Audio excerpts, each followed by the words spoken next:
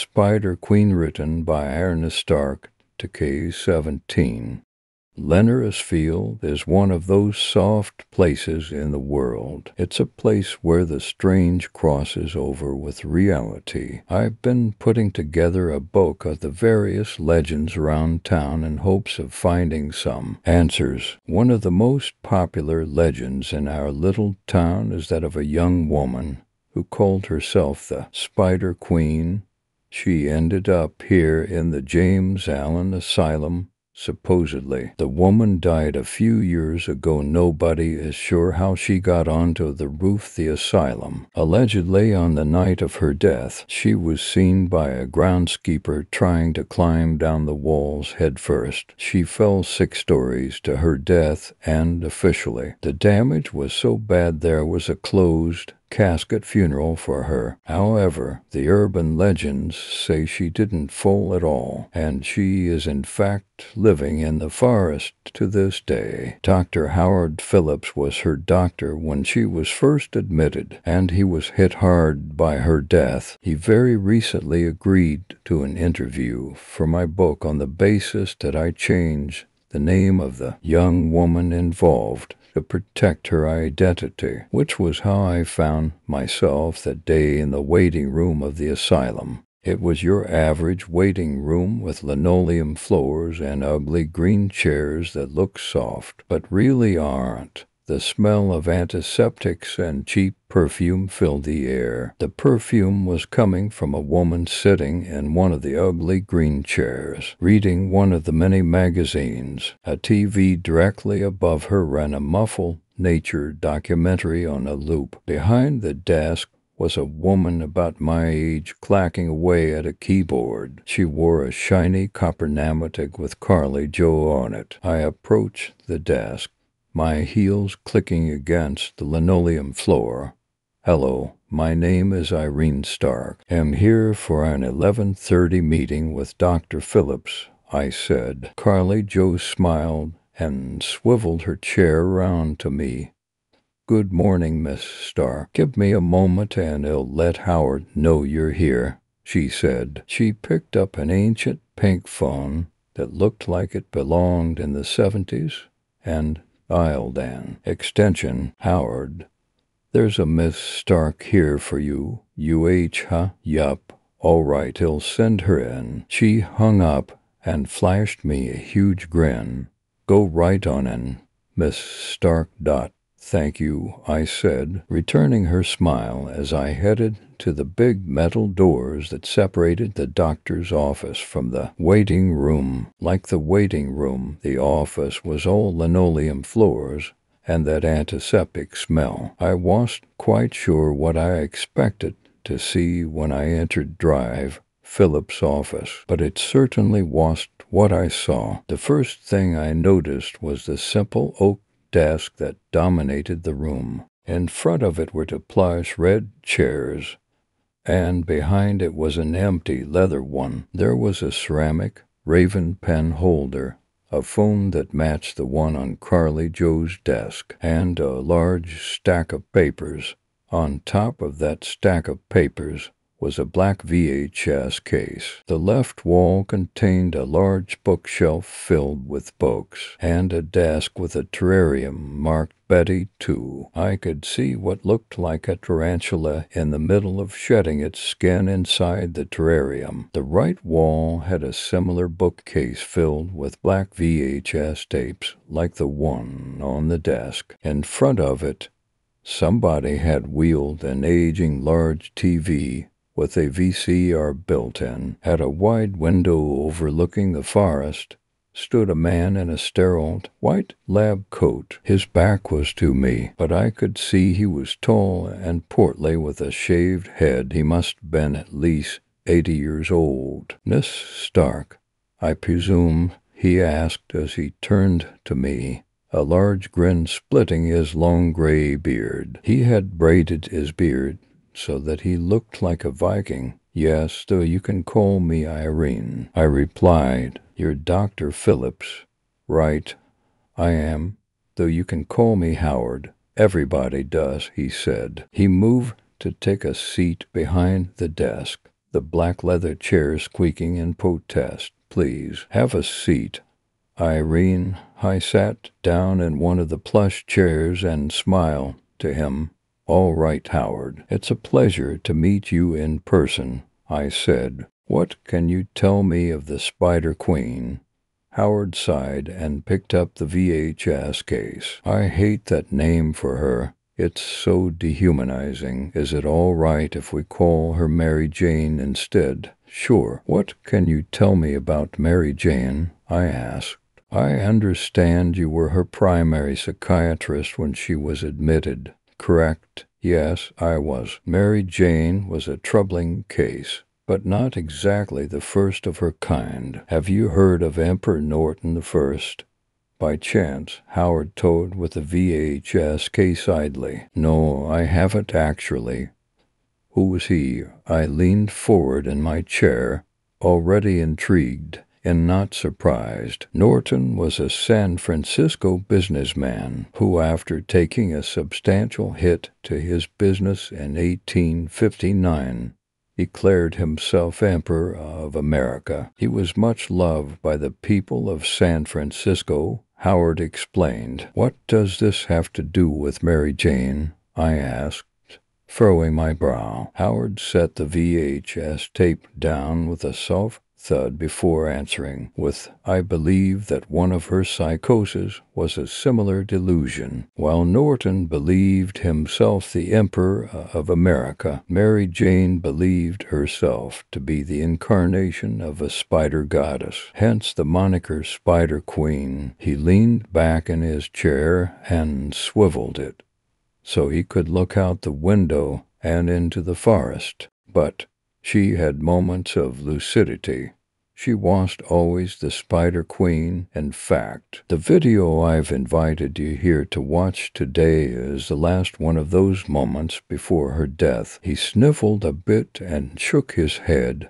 "She was a good kid, Irene. Didn't deserve what happened to her." This tape is from 2005, about a week before she left us. Howard grabbed the VHS case and then shuffled over to the TV. It hissed and popped as he turned it on. The screen was a flurry of snow-like white static, which flicked to blue when Howard bent over and turned on the VCR. He then placed the tape inside and made his way back to the desk.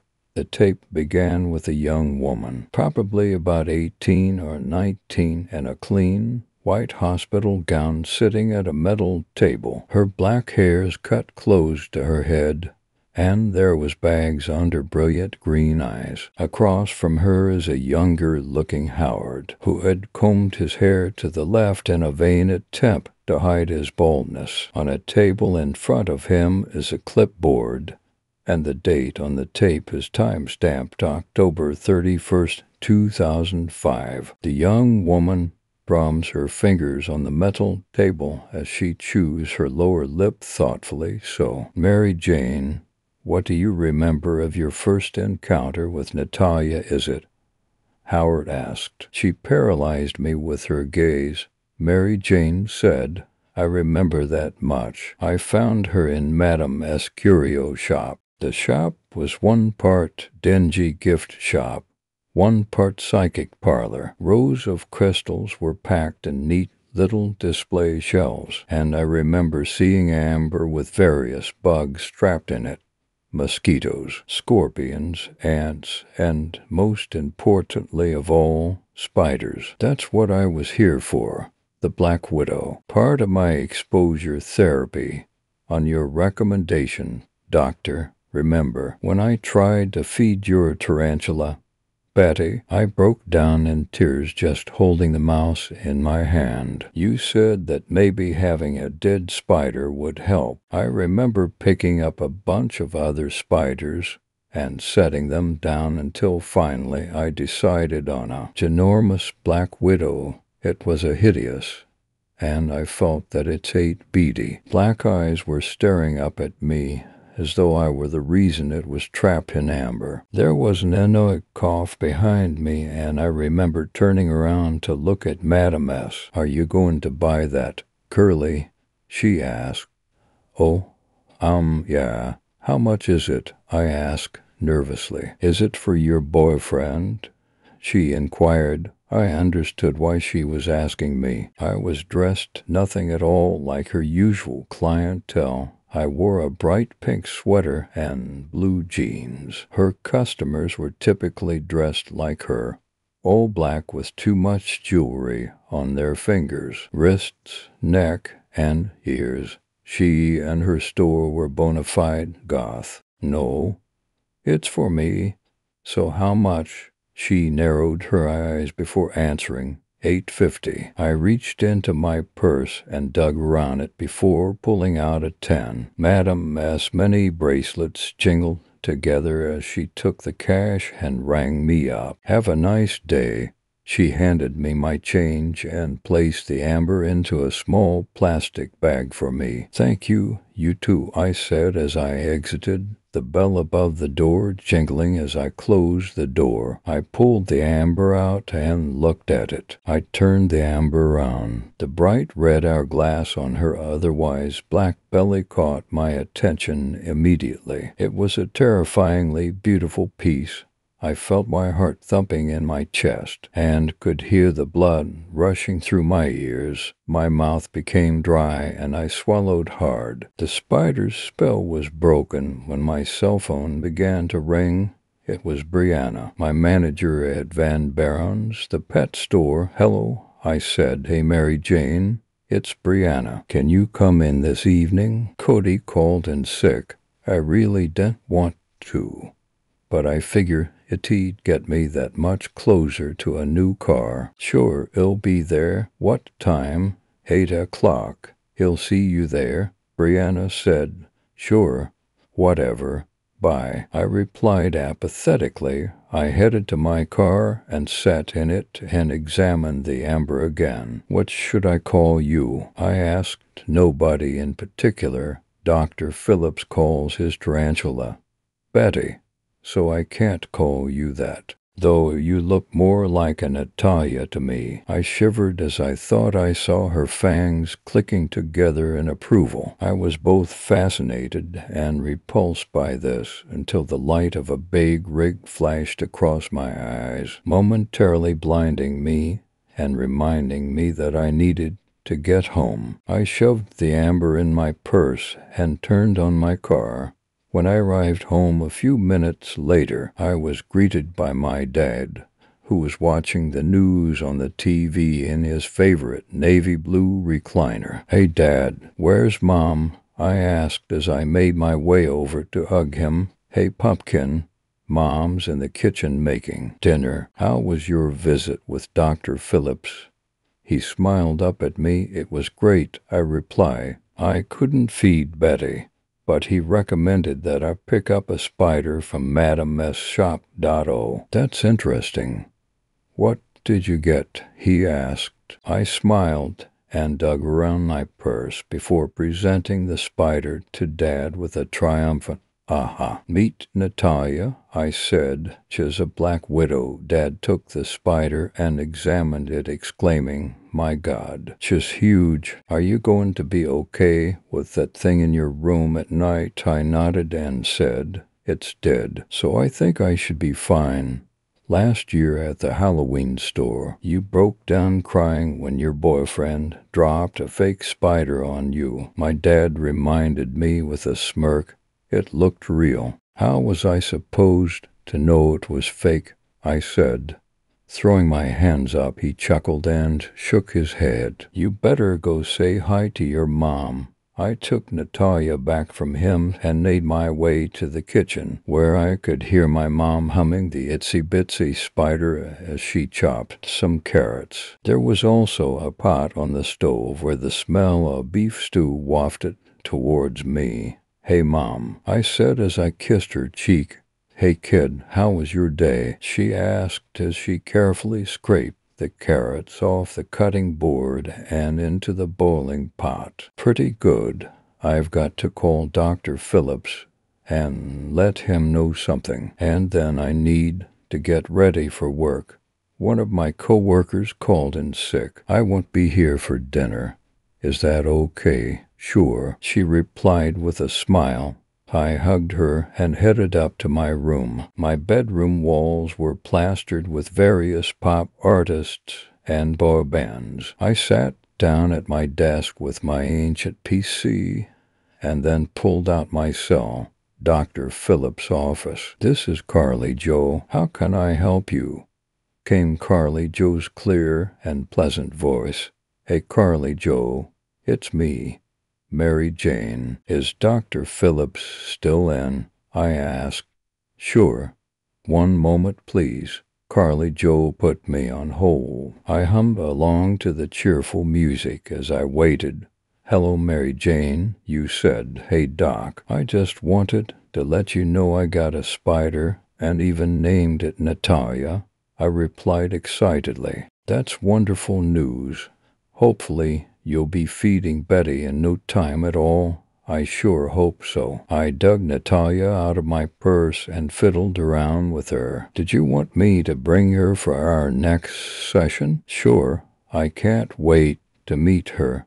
After that, we said our goodbyes and I got ready for work. I promptly forgot about Natalia until I went to bed. I remember picking her up and shivering with revulsion. I saw her legs begin to twitch a little, and I dropped the amber in a panic. After I convinced myself I was just seeing things, I picked up the amber and put it away on my nightstand. I was determined not to let my imagination run wild. Unfortunately, however, my dreams had a different plan. I dreamed that I was laying down flat on my back. I was cold and naked. Looking up at a writhing darkness above my head, I slowly realized that I was looking at millions of black widows. There was a faint scuttling noise that rose in tempo as they scurried back and forth on the roof. I let out a soft whimper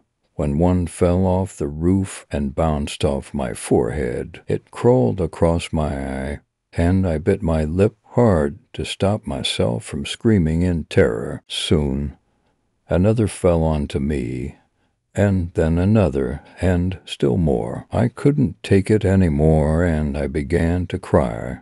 I had to resist the urge to wipe them off of me, for I knew that if I moved, they would bite me, and it would be all over. My body was covered in spiders, with thousands upon thousands of their hairy legs tickling me as they crawled over each other. Suddenly, they all stopped. They moved as one and lined up on either side of my body. I heard what sounded like a whispered chant, but I just couldn't make out the words. I watched the monstrous form of Natalia descend from the now still mass of spiders on the roof. As she landed gently on my exposed belly, the chanting grew louder and faster. I could see that her entire body was covered in a wet, sticky amber fluid. As Natalia's disgusting legs scurried up my torso and across my neck, the chanting grew more intense. I found myself unable to look away. Her eyes dominated my gaze as though I was hypnotized by her. I could hear her fangs clicking against one another in anticipation. Click, click, click. Just like that, she reached my chin, and I watched as her repulsive fangs dribbled some of that sticky amber fluid onto my lips. It burned, but tasted so sweet. She lowered her fangs towards my lips, and then I woke up. I was cold and shivering, my blanket and bed soaked with sweat. I felt a weight on my chest and let out a scream. Natalia had somehow ended up on my chest. I threw her off me and onto the floor. My parents rushed in and flicked on the light. "Are you all right, Mary Jane?" my mom asked. "Yeah, I am fine," I stuttered out. "Just a bad dream, Dot. Do you want to talk about it?" "Sweetheart," my dad asked as he rubbed my back. No, thank you. I'm okay now." Honestly, it was just a bad dream, I asserted. All right, if you need anything, my mom gestured vaguely down the hall towards their room. I'll let you know. I'm a big girl now, though, so I think you'll be fine. Good night, Mom. Dad, I said with a smile. My dad gave a huge grin and winked at me before saying, "All right, kiddo, I get it. You're too big to sleep in bed with your folks. Good night." I made a face at my dad and threw the pillow at him. He ducked behind the door frame with a chuckle and walked away with my mom. I settled back in for the night and had a dreamless sleep.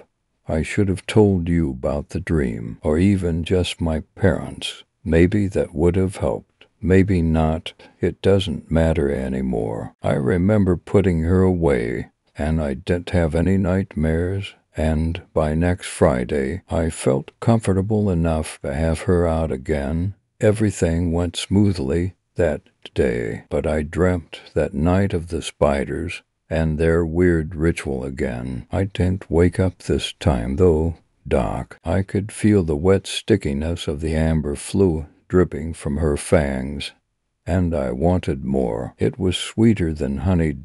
Suddenly, I saw Mary Jane shudder and gasp as she gripped her right arm with her left. She then slapped her leg, trying to focus. On camera, Howard asked her, "Are you okay, Mary Jane?"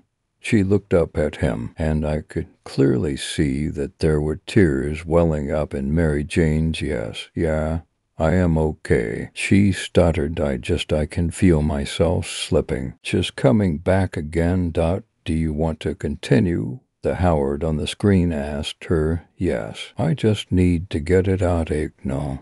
Get it over with. I can't let her control me. That's what this is about, right? Controlling her, controlling myself, controlling fear," Mary Jane said, shivering again. I paused the tape and looked at Howard. "Who is she referring to?" I asked. "Remember when I said she has moments of lucidity?" Howard started. "When she is lucid, her voice deepens a bit, and she refers to herself as the Spider Queen. I believe that to be a manifestation of another one of her psychoses.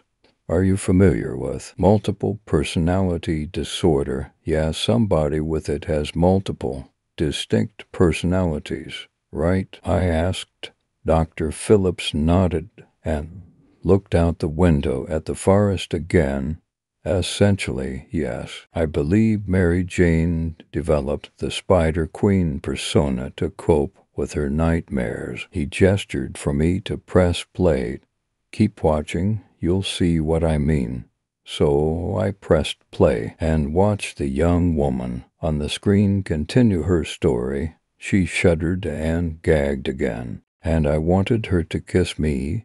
"Doc," Mary Jane said, gagging again. And she did. She lowered those slimy, disgusting fangs to my lips and kissed me. She just barely grazed her fangs across my lips, and then I woke up again, Natalia on my chest, my cold, sweaty hands cupping her amber prison, my lips poised to kiss it. I shrieked and pulled my arm back as if to throw her, but then I looked at her again, and I felt myself calming down immediately. I thought again maybe I should call you Doc, but I decided not to. After all, they were just dreams and a little bit of harmless sleepwalking. They couldn't hurt me, could they? Besides, it was a Saturday, and I had to go to work soon, so I got ready. As I began to prepare breakfast, I began to hum along to the tune of the spiders, though I didn't realize it at the time. I remember opening each cabinet and clicking my tongue in dissatisfaction when I closed it. Nothing looked appetizing that morning, but I knew I had to eat, so I got dressed in my work uniform and headed to Friar Joe's to see if I could bring myself to eat. Anything off their greasy fast food menu. You know how it is there. Cheap coffee, and even cheaper burgers. Just what the doctor ordered, when I entered. My ears were assaulted by the ringing of the bell above the door, the small talk of the patrons, and sizzling of the fryers and grills behind the counter. One sound stood out from it all, though, the incessant buzzing of a housefly. It buzzed around the lobby, distracting me every time it got to close. There was a rather bored-looking cashier calling out an order. A man in a gray business suit grabbed the order and walked out. I remember standing in line, reading the menu. Nothing sounded good to me. It was deeper than the dissatisfaction of looking at a fridge full of food and not finding anything satisfying to eat. And then there was that damn fly still buzzing around. Eventually, it was my turn to order, and I trudged to the counter. "Welcome to Friar Joe's. How can I take your order this morning?" he asked. "A medium cup of joe and hash browns," I said, trying to get the order over with. I found my eyes often wandering to spot the fly wherever it was hovering at. "And I get you anything else, ketchup, please," I reply distractedly. "All right, your total is $3.43, he replied. If the cashier noticed my wandering attention, he chose not to comment.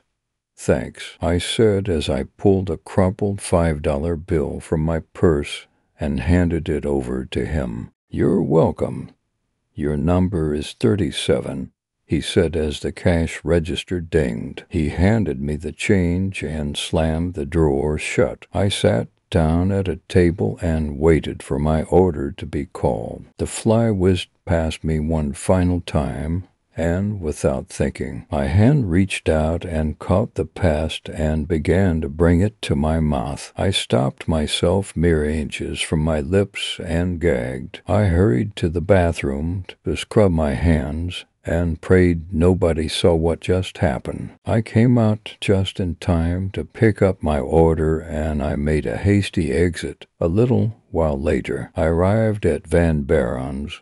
When I entered, I was again assaulted by the nose inside. We had all the traditional pets one would expect in a pet store, like cats, dogs, birds, lizards, fish, and, yes, spiders. But what made Van Baron's special were the ravens the owner, George Van Buren, and his family personally raised. It was a family tradition that extended way back to their great ancestor, Xavier Van Buren, the guy whose mansion burned down in the 1600s. I clocked in, and everything went smoothly for my shift. That is, until just before lunchtime, Brianna, my manager, approached me. "Hey, Mary Jane, I need you to clean the mice cages," she said. "Sure, no problem. Lemma just grab the temporary cages," I replied cheerily.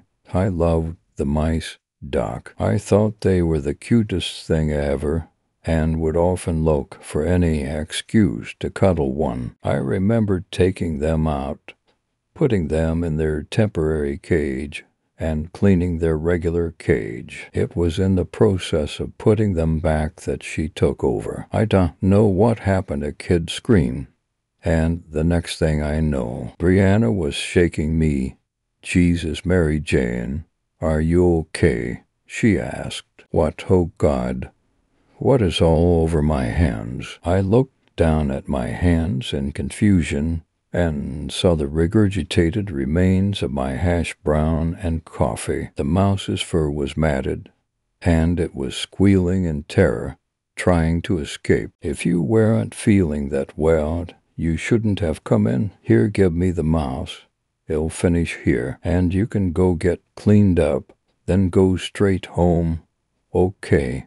Brianna held her hand out for the mouse. I gave it to her and headed to the bathroom to clean up, trying desperately to remember what had happened, near as I can tell, when she took over. She made me throw up all over the poor creature. Once I was cleaned up, I headed to my car and shakily called your office, Doc. Carly Joe answered with her usual cheery, "Dr. Phillips' office.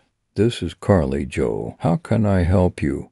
"Carly Joe, it's me, Mary Jane. I need to speak with Dr. Phillips as soon as possible." I don't know if it was the tone of my voice or if you were already free, Doc, but I didn't have to wait long. You answered almost immediately after Carly Joe put me on hold. "What's wrong, Mary Jane?" you asked, concern filling your voice.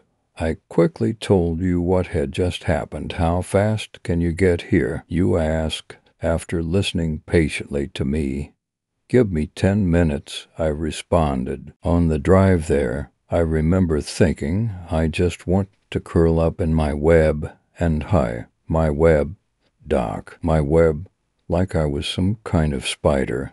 Christ, why would I think something like that? Am sorry. Am just really disturbed by this still. Even today, I don't know what I was expecting you to say, but I was hoping you could explain it, like it was some sort of Freudian slip or something. Comfort me, too." When I arrived, I walked past Carly Joe's desk, barely holding myself together as I opened the door to your office. As soon as the door closed, the fragile glue that was holding me together broke, and I began sobbing. You came over to me, Doc, and comforted me. Once I finished crying, I explained everything that had happened since that morning. After I finished, you asked, "And you think Natalia is the cause of all this?" I nodded and replied, "Well, yes, I think. I don't know, Doc. It all started when I bought her, but I don't know. Maybe it's just stress, school, work, and am practically sleeping with something that I'm absolutely terrified by." You nodded again and asked me, "In your dreams, would you say the spiders worship you?" I thought about it for a moment. Yeah, it definitely seems that way. Then maybe your dreams are just a projection of your ideal self, somebody not afraid of spiders, and in fact in control of them. You explained with a gentle smile. I swallowed hard and looked up at you. Yeah, that makes sense, I suppose. You smiled wider and said, "You even said it yourself, you're under a lot of stress. My suggestion is to take a few days off work and relax. Do you have Natalia with you now?" "No, I left her at home," I reply. "I can go get her if you want. No, no need. Our next official session is tomorrow, isn't it?" "Bring her then, please," you said. "Okay, all right. I'll see you then. Drive safely, Mary Jane," you told me with a wave and a smile. I felt better about myself when I left. When I got home, I called Brianna and told her I was going to be able to make it in for the next few days. She understood and told me to feel better.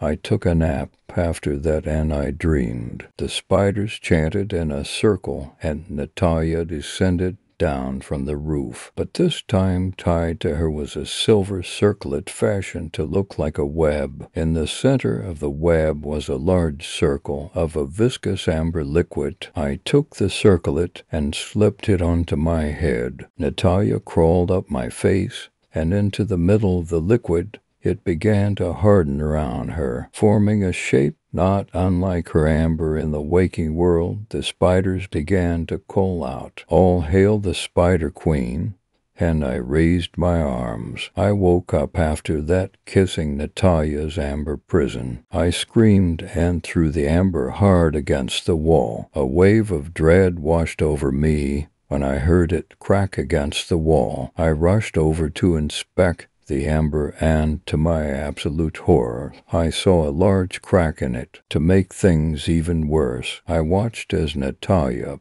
put her legs against the edges of the crack and began to squeeze her way out. I covered my eyes and curled up into the fetal position and began to cry. My parents ran in to see what was wrong. Mary Jane, Mary Jane, is everything all right? Asked Mom. Get it away from me. Get it away from me, I mumbled between sobs. She's going to break free. Dad gently rubbed my back as my mother grabbed the amber and took it out into the hallway and out of my sight. It's going to be okay, Pumpkin, Dad said as he gently pulled me into his arms. He began to rock me, and after a bit I began to feel better. I need to call Dr. Phillips, I said with a sniffle. He nodded and grabbed my cell from me and passed it to me. I dialed your number, and again Carly Jo answered. She transferred me immediately to you. I remember explaining what happened, and then you asked me one question. Is Natalia in the room with you now? No, I reply. I had my mother take her away. Can you do something for me? You asked. I need you to confirm something for me. I was skeptical, but I said, yes, what is it? I want you to check and see if the amber really is broken. I didn't want to do it, but I did it for you, Doc. I thought maybe ITD helped me control it, control her, control fear. I retrieved Natalia from my mother and looked the amber over.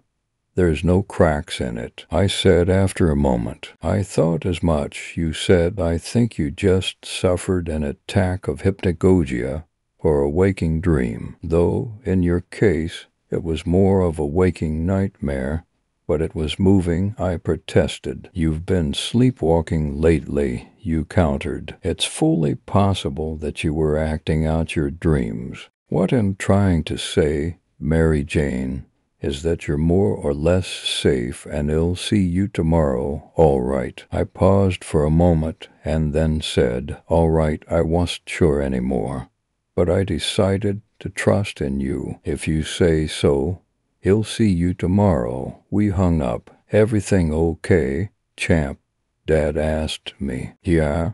Him fine. Dr. Phillips just says I had a bad dream. All right, well, do you want to eat ice cream and watch a bad soap opera? Dad asked with a twinkle in his eye. Sure, I agreed. It was one of my favorite ways to distract myself. I hid Natalia in my dresser under some of my clothes and once again forgot all about her until the next morning. I woke up feeling absolutely awful. The sun was too bright, and I didn't want to leave my bed.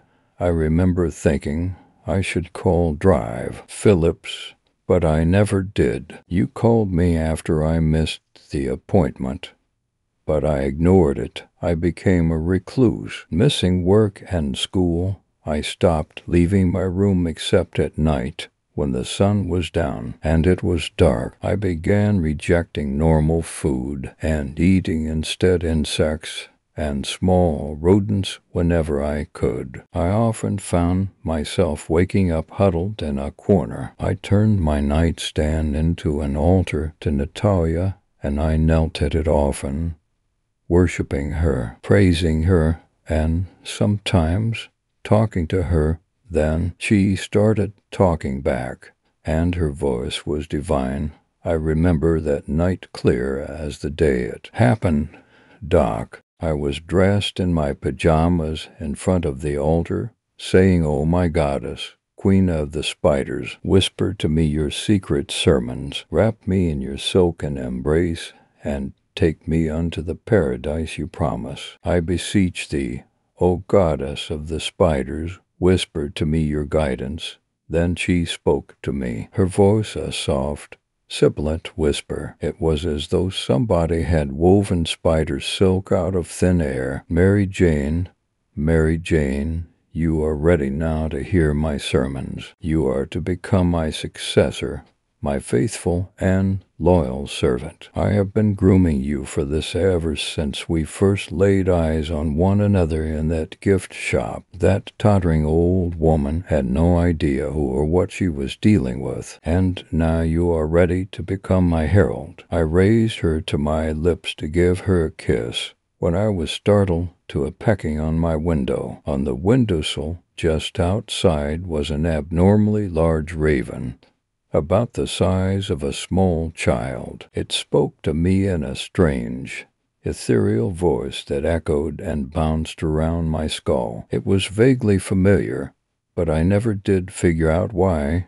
"Don't listen to her," he said. "You have to get help, Mary Jane." "Help?" I asked, frightened. "Don't listen to that thing," Natalia interjected. "He will only deny you your birthright, your destiny." "Seize your destiny. You are stronger than her," the raven argued. "Fight her. Your destiny doesn't lie with her." I became frightened as the two of them continued to argue and demand my attention. I began to panic and started wishing they would both shut up so I could do some thinking. I remember trashing the altar, sending all the various objects clattering to the floor, and shouting, "Both of you, shut up." I must have frightened them, for they both immediately fell silent. I stood up and surveyed the room. Slowly, a realization dawned on me, and I began to weep and pull on my own hair. I plopped down to the floor with a thud and continued crying for a bit, before grabbing my cell and calling your office. Unsurprisingly, there was no answer. It was the dead of night. But still the raven was right. I needed help. I grabbed Natalia and then my keys and drove myself to the asylum. The raven led the way, and I knew that as long as I focused on him, I would be able to keep Natalia silent and at bay. I entered the asylum, and the first thing that hit me was the nasal burning odor of antiseptic. It hung in the air like an invisible but heavy curtain coating the cream-colored walls and linoleum floor. The overhead fluorescent lights blinded me, but I could see at the far end of the hall an orderly passing the time with a handheld video game console. I stumbled towards him, shielding my eyes from the harsh glare of the lights, and then set Natalia down on his desk with a thud. Can I help you?" he asked, clearly nervous. "Yes, I need to admit myself," I reply voluntarily. "Okay, what for?" "Just talking to me and telling me things I don't like," I answered, pointing at Natalia first. "And then out the door I just came through, and out front is a large black raven, the size of a child, telling me I need to come in and admit myself." The orderly took a deep breath and handed me a clipboard, asking, "Do you think you can fill this out right now, or do you think you need to wait for a doctor?" I shook my head and responded, "I can do this now. So long as I keep thinking about the raven, I can focus more clearly." I took the clipboard and quickly filled it out before handing it over to the orderly. I think I must been muttering stuff as I did it, as the orderly looked increasingly more nervous until I handed it back to him. There wasn't a doctor available to do a physical, but that was okay. I needed to be safe and, most importantly, not alone. I watched as the woman on the tape began to struggle to talk. The Howard on the tape asked, "Are you all right, Mary Jane?" "Why, yeah, MF fine," she lie, her body beginning to convulse and twitch. "She is just trying to take over again. I'm trying to fight her off." But she cut herself off with one more violent twitch, and then slammed both of her palms on the table. "I am the Spider Queen," she shouted, her voice deepening much like Howard said it would as she launched herself at the Howard on the screen. I watched as he jumped back, and orderlies rushed in, grabbing the flailing woman and dragging her out of the room, the tape handed there. "Oh," I said, looking at Howard. The older man nodded. "Yeah. When Mary Jane died, I was given Natalia," he said. "I have her right in my desk. Nothing strange has ever happened to me, but I did some digging into the history of the town and discovered something interesting. In the 1600s, right around the time this town was built. One Elizabeth Van Buren started a cult based around the worship of a spider. She and her followers were burned at the stake when it was discovered. According to Alexander Jenkins, the town undertaker, she was found wearing a diadem much like the one Mary Jane described in her dreams on a hunch. I took the amber to a jeweler and had him examine the piece. He said that it was originally set in some sort of jewelry. Wait, you don't mean Van Buren as in the pet store where she worked, do you? I asked incredulously. The very same, Howard said with a sad smile. I traced the Kurt Van Buren's family line all the way back and found out that Elizabeth was a distant cousin of theirs. They share a common grandfather, Xavier Van Buren. You mean the one who burnt down the house of 44 ravens? I asked. Yes, that's the one, and a story for another time, Howard replied. Right. So you mentioned that Elizabeth had a piece of jewelry like the one Mary Jane described in her dreams? I asked. Are you suggesting that they were both influenced by the same thing? Howard shrugged with a chuckle and said, No, not at all. It's just an interesting historical note for your book. I have had Natalia in my desk for a long time, and I haven't had any strange dreams, right? Well then, thank you for your time, Howard, I said, extending my hand to him. It's not a problem at all, he said, shaking my hand vigorously. I am glad to help you with your project. If you have any more questions, please feel free to call me or drop by. I will. Have a nice day. Howard, I waved and left.